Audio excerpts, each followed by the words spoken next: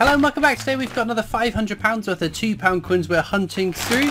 We're looking for commemoratives, ones with more than face value, but ideally looking for ones we need for the book. We need 3 Northern Ireland, Wales and Scotland Commonwealth Games. Any of those 3 would be fantastic finds. Otherwise, we've got all the commemoratives up to and including the 2016 Great Fire of London. There's a few Britannias that were minted for circulation which haven't started turning up yet, which again would be quite nice coins to find, but let's get into the bag and see what we get.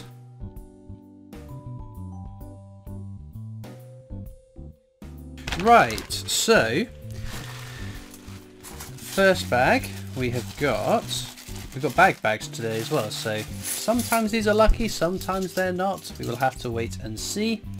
This is Technologies, the definitive non-commemorative design on £2 coins used up into and including 2015 before being changed. Some of them are lower minted years than others, just not low enough I think any of them are worth keeping. Our first commemorative is the abolition of the slave trade, which is oops, if I get my hands around it, a fairly common coin, nothing too exciting there unfortunately. And I think, oh no, the VE Day anniversary is our second one. This is the most common commemorative £2 coin in circulation. Excuse me, season there. In circulation is what I was trying to say. Anyway, so today Tuesday is not normally a £2 coin hunt day. Tuesday is normally 50p's, but I was taking part in Monday's Mega Marathon Monday 50p coin hunts, which is a great and exciting video put together by Trevor from Coins to Collect and gives the viewers a chance to win a Kew Gardens 50p. So go check out Coins to Collect's channel if you want to know how you can win that Kew Gardens 50p. Although be quick about it because you don't want to miss out on it. Right, Act of Union, check for the rotation error. That doesn't have it unfortunately. It's one we keep track of how many we found just out of interest. Nothing else for that bag though. But also we've had some exciting news about some new coins. It's been announced through Royal Proclamation. 450p's. We have got the Snowman, which has become an annual tradition now. I like the Snowman 50p's. We've had one every year since 2018, I think was the first year. So I think all the designs have been nice. Some years have been nicer than others, but all very cool coins. So I'm excited to see what this one looks like. There is a vague description that we get to the coins through the Royal Proclamation. For those who don't know, the Royal Proclamation is one of the first public announcements that a coin is to be made. It's one of the first times we get to see as the general public that the Royal Mint are planning to do this coin. It normally gets released a few months before the coins. And obviously it doesn't include an image, it's just a description. I think the Snowman one it's an image of the snowman putting the star on top of the Christmas tree, which is quite cool. Then there's also the red arrows, which are going to feature 3 red arrow planes with the sort of smoke trail behind them. This one I'm a bit conflicted on. When I heard that it was going to be red arrows, I assumed it was going to be a £2 coin. I don't know why. It seems like, I think it's because there's that big RAF set from 2018 that was put onto the £2 coin. That I don't know. It feels like it should be on the £2 coin. I don't know why. But yeah, we'll feature 3 red arrows and the smoke trail, which could make for a really cool design. We return once more to the Harry Potter franchise on 50p's. Oh, VE Day anniversary again. There it is, Harry Potter who's been captured by merpeople in the design. Which again, when I heard the description, I was like, what? Merpeople? Are there even merpeople in Harry Potter? I didn't even realise that. I'm not a massive Harry Potter fan. I've seen the films twice each, and I read the books up to the first big one. I think the 5th book. And I got a third of the way through and it felt like nothing had happened, so I gave up reading it. So yeah, I'm not the massive Harry Potter fan, so I'm not the person to judge it. Now, when the last Harry Potter 50p came out and was announced as being Harry Potter and the Flying Key, I was like, what? Again? I think this is sort of like a niche. And it's not the most obvious thing that if you think Harry Potter, you don't think about the Flying Key, you don't think about merpeople capturing him. But that being said, the Flying Key design was stunning. I really, really like that coin design, and hopefully they will approach this latest release with these merpeople in a similar vein, because again, if it's a cool design, I'll be more than happy with it. So Snowman, Red Arrows, Harry Potter, there was one more, Gruffalo, another VE Day anniversary. we returned for the third time for a Gruffalo 50p, which is exciting. Oh, Robert Burns there.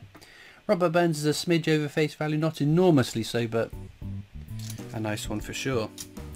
So yeah, now the Gruffalo, I think the Gruffalo was the start of these NIFC 50p's, coins that were minted for collectors to buy but not put into circulation. That's Florence Nightingale. Lovely design on that one, but again, very, very common. So yeah, it was sort of from that time, the Snowman, the Gruffalo back in, oh no, it was Gruffalo 2019, so it would have been the Snowman, 2018 Snowman I think, followed by the Gruffalo in the following year, where more of the 50p's minted were for collectors to buy and not circulated. So Florence Nightingale once again, and Brunel's Achievements, the Arches at Paddington Station, once again, very common coin. We're not doing particularly well today. We've still got a few more bags to get through though. But no, the Gruffalo coin will feature the Gruffalo's child and the mouse. I think the mouse was, there was the Gruffalo by itself, and then the Gruffalo and the mouse, and now we're having Gruffalo's child and mouse. There's the second Brunel design, Brunel's portrait. Again, fairly common. But no, it'll be interesting to see when these come out. It'll be interesting to know how many of these are going to get the 1/40th ounce gold coin versions.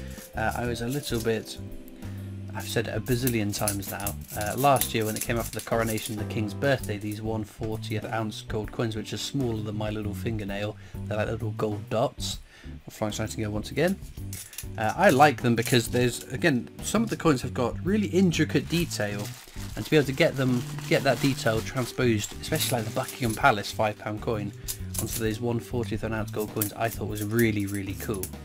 Now, it's a terrible way to invest in gold, but that is not the way to go about it. Buy bullion, don't buy proof coins. And now I bought them last year thinking, oh, these are kind of cool, they'll be a couple of years or whatever. I didn't expect every single coin release in 2024 to have a 1/40th ounce gold coin released with it. Another Brunel's Achievements, Arches at Paddington Station. But there we go, that's it. Seems to be the way. I definitely wouldn't have bought them if I had realised quite how many were going to come out. I reckon I'll have an ounce of gold by the end of the year at the rate that they're coming out, and I'll have paid a stupid amount of money for it. But I don't know, they're kind of nice, aren't they? They look pretty, and that's what matters. If you're not buying as an investment, buy. The recommendation is always buy what you like. And again, I'm not looking to sell my coins at any point, so who cares how much money I lose on my coins as long as I'm happy with them. That's the main thing, right? Right. Anyway, right, we are coming to the end of this video, and we still need to get an edge hunt in. So we can do this on £2 coins because they have edge inscriptions unique to the design. If it says standing on the shoulders of giants, we know that'll be a definitive technology. This is an Isaac Newton quote which they've put on the coin. I think these are all just going to be technologies. Oh dear. Well, we've got a few more bags. Let's try once again. The problem with these bags, I always get paranoid thinking, oh, someone's probably already hunted through these. However, we have had some extreme luck with them in the past. Oh, there we go. Something will turn up will be Charles Dickens. There we go. Another very common coin. And the bottom one here, nursing, will be Florence Nightingale once again. There's a few Florence Nightingales in that bag. Let's just flick through them, just make sure I haven't missed any exciting commemoratives, which I haven't. Penultimate bag, oh my goodness, I reckon this might be someone's throwback finds. Not mine, because I don't throw back Robert Burns £2 coins, I keep them. But unfortunately, I don't think I'm going to get much more. And well, you never know, last bag, we could be saved by this, the last bag. Now, as usual, you'll find links in the description of this video across to my coin collecting Discord server if you want to come along and join that. Brunel's portrait there. Brunel's achievements even, I don't know what I'm talking about. There are also links to my other social media channels and the PO Box address if you want to write in to me. There's another Charles Dickens. You'll also find a link to the Britannia Coin Company's YouTube channel. That's the company I work for as my day job, so please check them out as well. We wrap up today with a VE Day anniversary. Right, that's all the commemoratives pulled out. I'm now going to check through all the coins, the commemoratives and the definitives for any errors that I might have missed, as they all just fall down. Well, unfortunately, no exciting errors found in amongst all those coins in terms of our Starfinder as well. A little bit lacking in terms of exciting finds, but Robert Burns is probably the best one we found. If you disagree, if you found a more exciting £2 coin over the lovely bank holiday weekend, let me know in the comments what you have found. But no, unfortunately, not the best kind of hunt, but these kind of hunts do happen from time to time. I'm sure the next time we'll find something far more interesting. But all that leaves me to do now is thank you so much for watching. I hope you've enjoyed, and I'll see you next time for more coins. Bye.